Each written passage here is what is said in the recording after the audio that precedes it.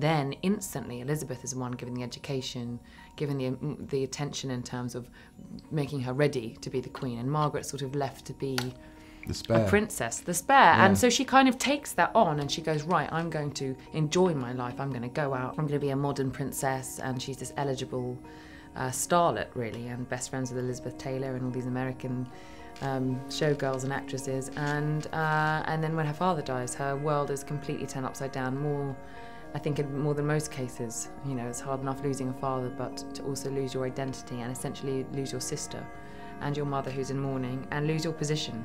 And I think her struggle becomes, who am I? I'll try not to upstage you. How kind. Can't promise I won't bring my own character to it. Well, I never expected anything less. That's the advantage of having a character to bring. Too much character. An excess of character. Now look at me and tell me you didn't say that without a little bit of envy.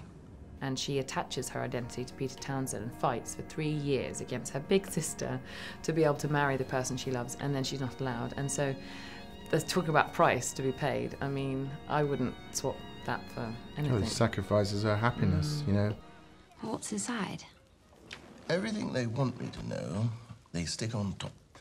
Everything they'd rather I didn't know, cabinet meetings, foreign office briefings, they tuck away at the bottom.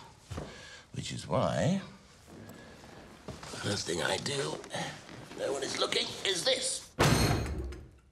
They know a lot. You know, if you imagine the Queen has to be one of the most informed people on the planet. For 60-something years, she's been reading all the stuff that's in the red boxes, and she knows basically the secrets of her government and of the Western world for the last 60 years. So, and if knowledge is power, then she has a lot of power, but she cannot exercise it.